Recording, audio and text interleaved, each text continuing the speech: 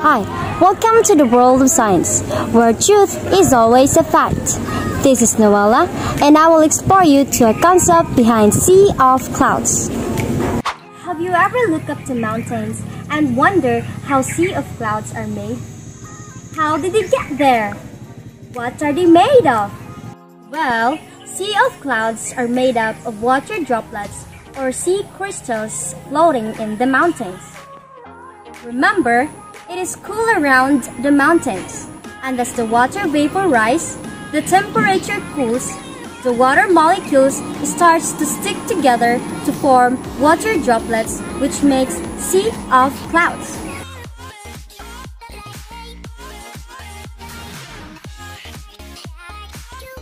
This is Noela, and see you in our next experiment. Have a nice day ahead!